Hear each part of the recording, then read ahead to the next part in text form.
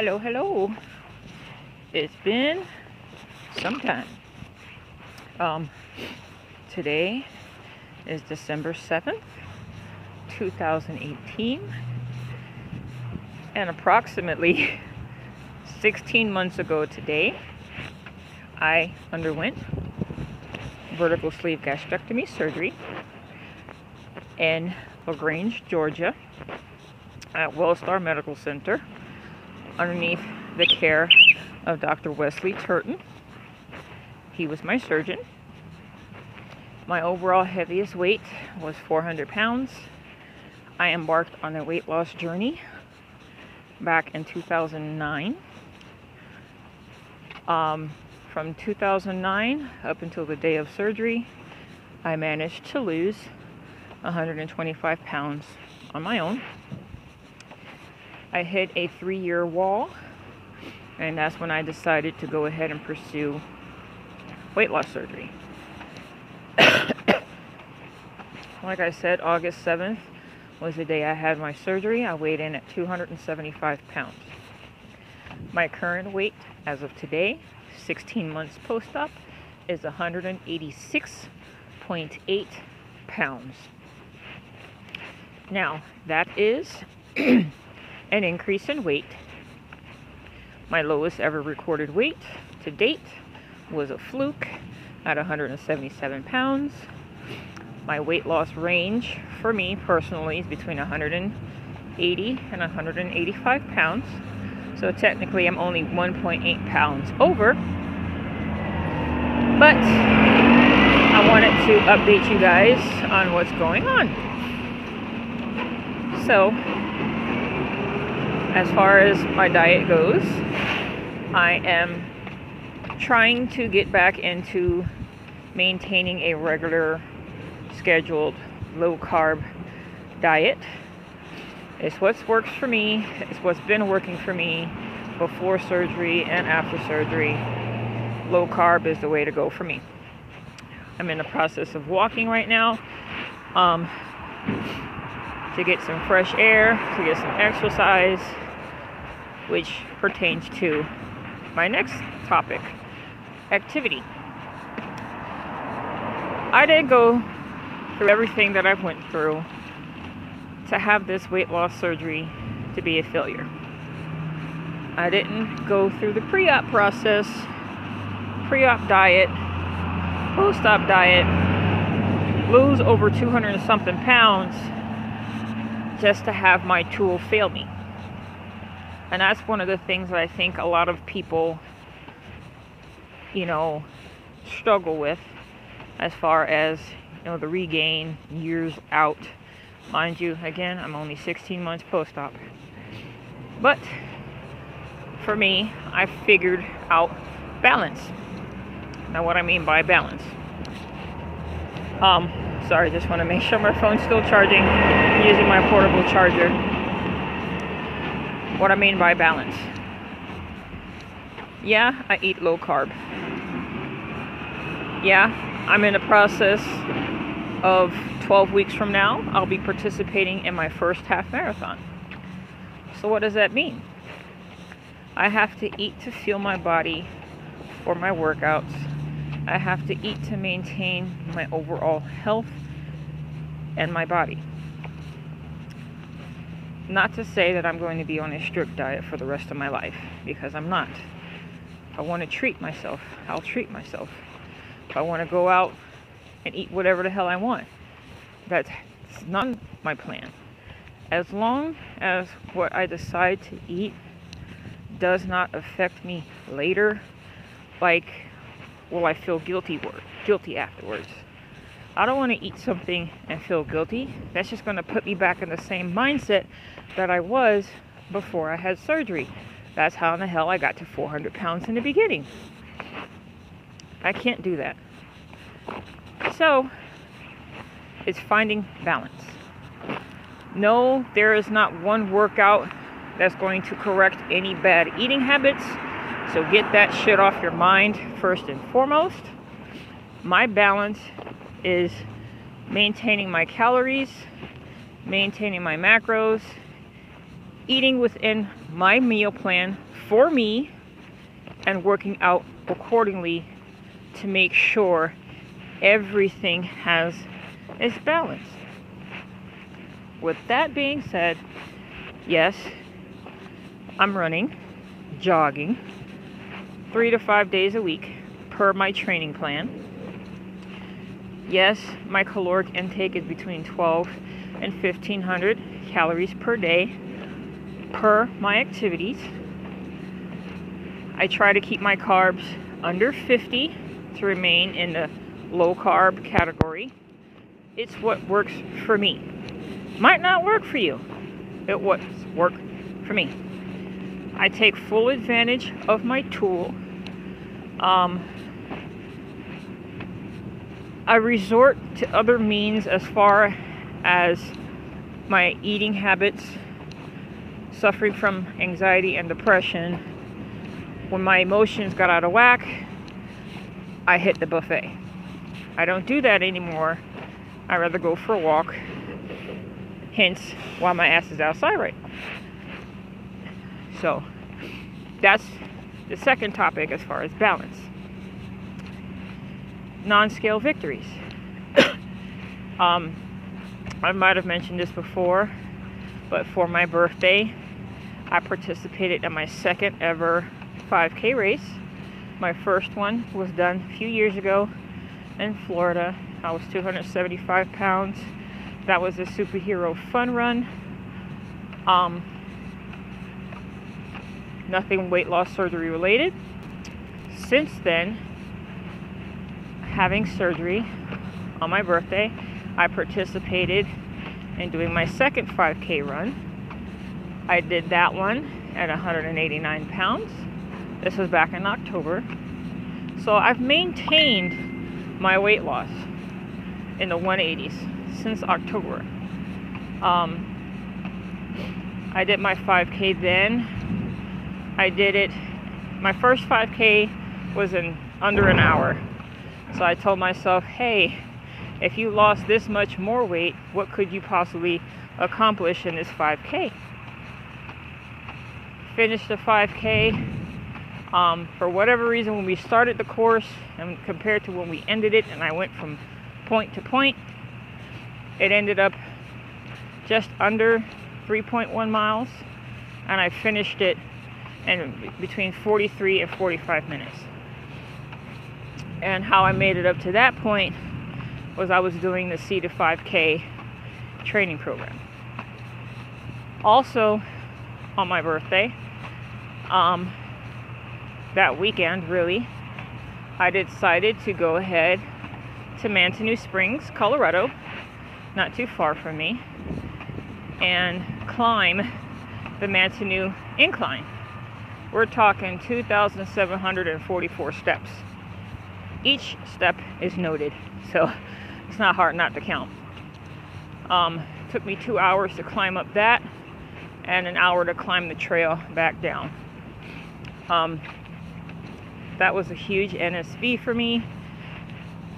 It's an incline that's considered difficult on the trails. I have an app for all the trails that are in the area.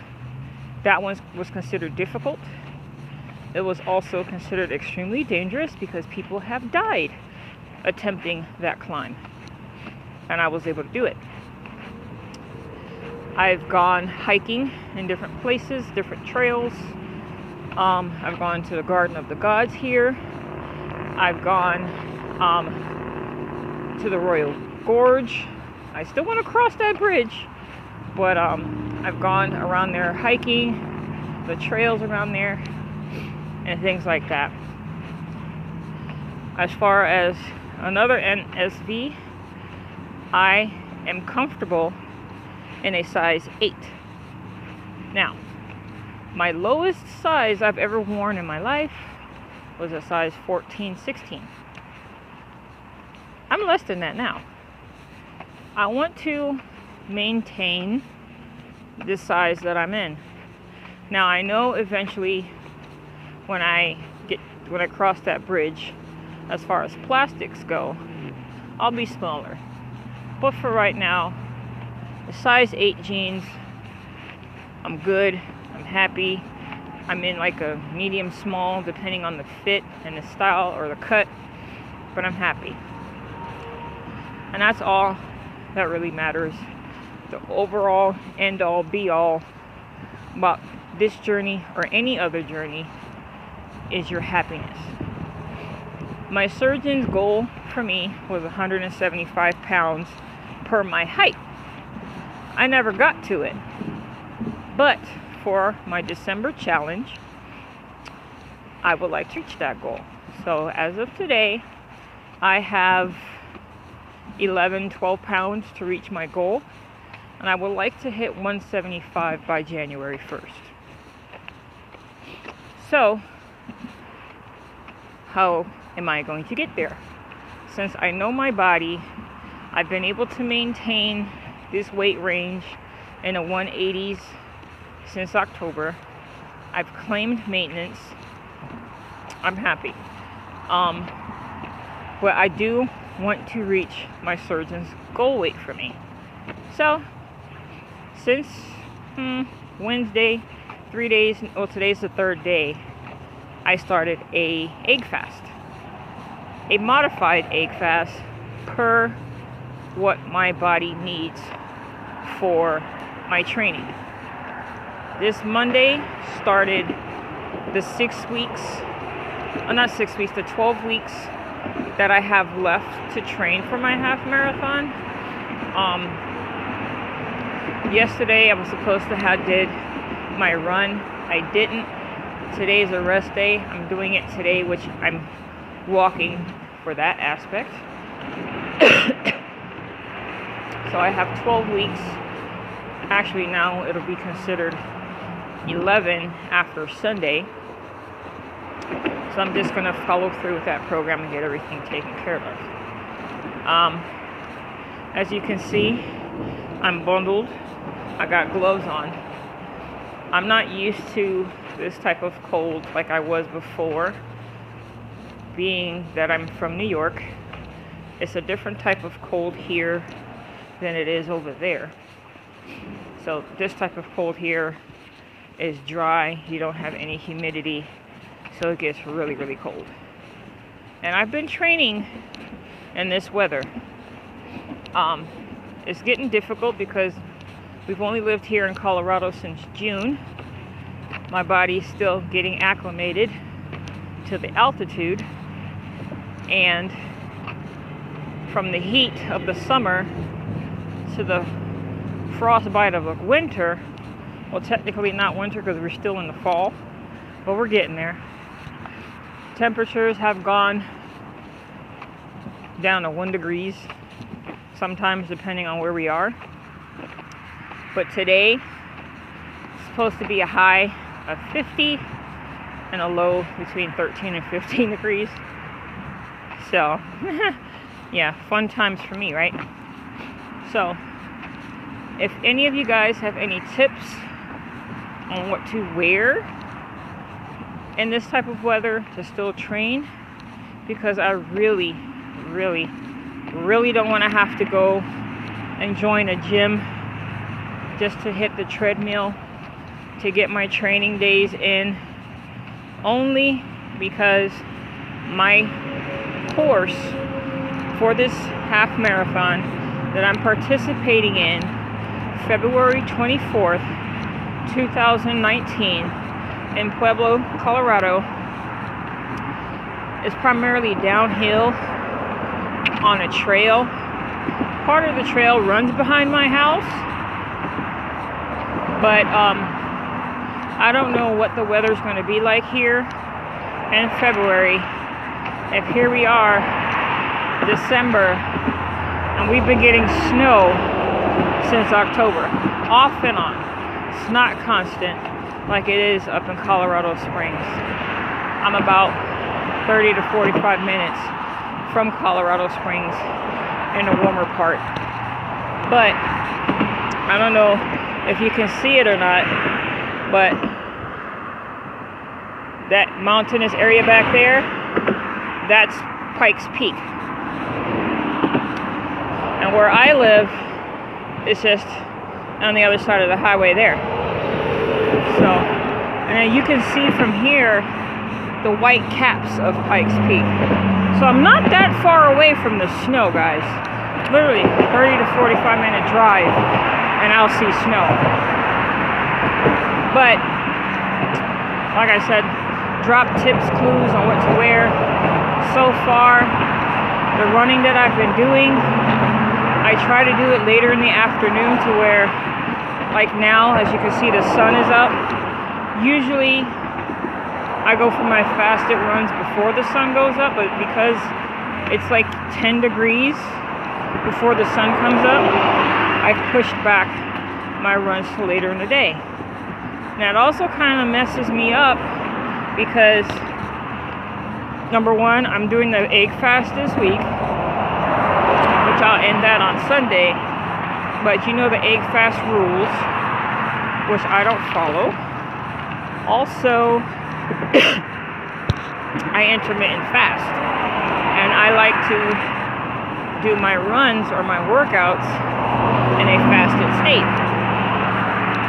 So it's just trying to figure out ways to do things. I'm tracking my steps and everything on my Fitbit. I track my runs on my Strava app, where I've joined a couple of other people in the running community, and also jogging and swimming. It's just an all-around app to track your fitness. I've signed up through the Strava app for a 10K race. I signed up during Thanksgiving for a virtual 5K turkey trot through the Strava app. And also, I think I might have signed up for a half marathon for this month, all through the Strava app as far as monthly challenges go. So, that's what's been going on. That's where I am. I still do meal prep periodically. During Thanksgiving, I actually lost weight. I went into Thanksgiving week at 189 pounds. I lost 5 pounds that week. So pretty much my gain was after Thanksgiving.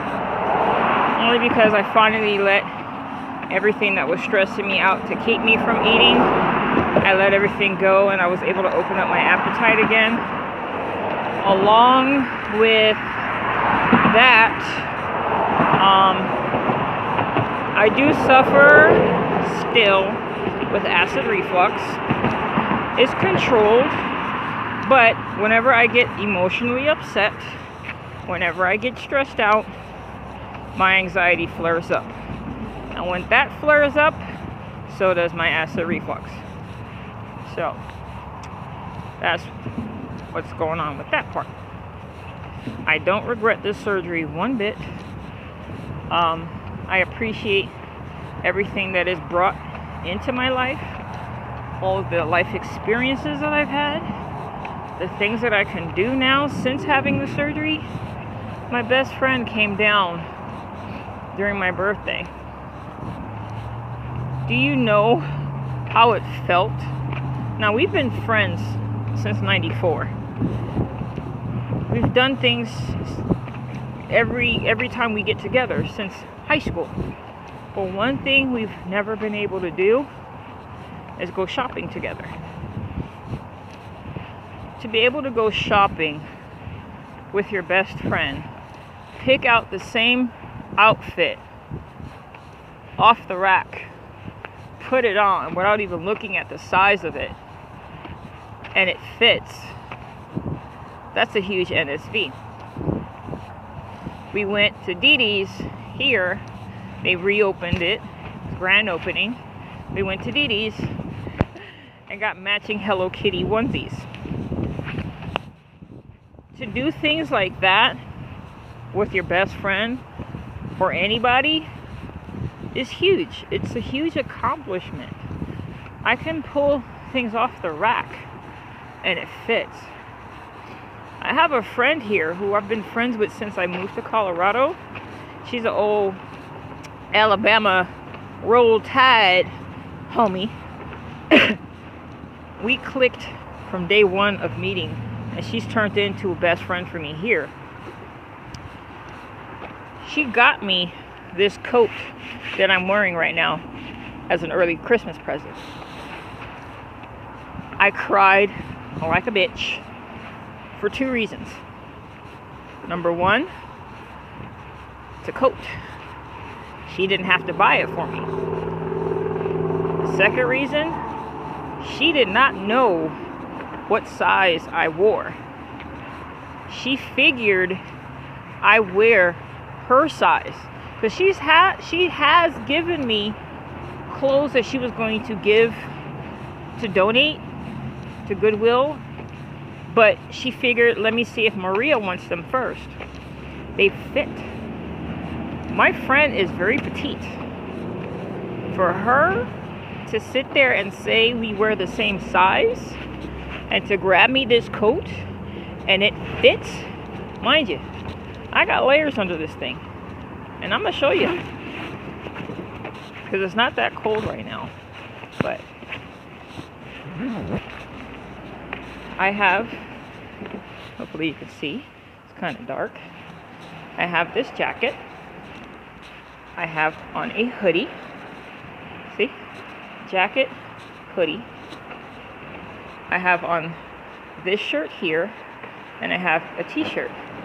So I'm layered up underneath this jacket, and it fits with all these layers, and it's a large. A large. I'm gonna say it again. A large. And like I said, I cried. Large, anything coming from wearing 5X is an NSV. I don't care how the fuck you look at it. From 5X to a large, from 5X to size 8, and yeah, it's. I would never not be grateful for my tool. Anyway, guys, I think I ran your ear off long enough. It's a hell of a 16-month update.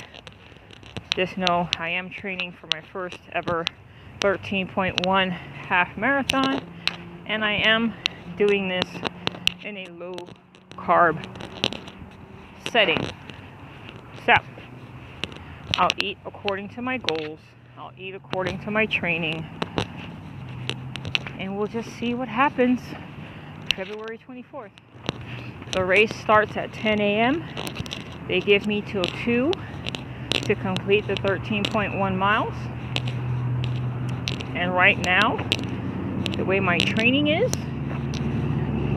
currently, my last long run, which was last Sunday, was 4 miles. I did that 4 miles right in an hour. So, if I can get 4 miles in an hour, and all I need to do is finish 13.1, and they give me 4 hours to do, I think I'm pretty good with timing. Because my 5Ks that I do when I do 3 miles are usually finished between 40 and 45 minutes. So, my pace isn't all that great. I average between 13 and maybe 16, 17 pace per mile. And my miles are usually 15 to 17 minutes. I can do 1 mile. So, I'm not looking for a time. I'm just looking to finish. Next year, 2020, if I decide to do the same half marathon, then I'll know what I can compare my time to this year for that one. Alrighty, guys.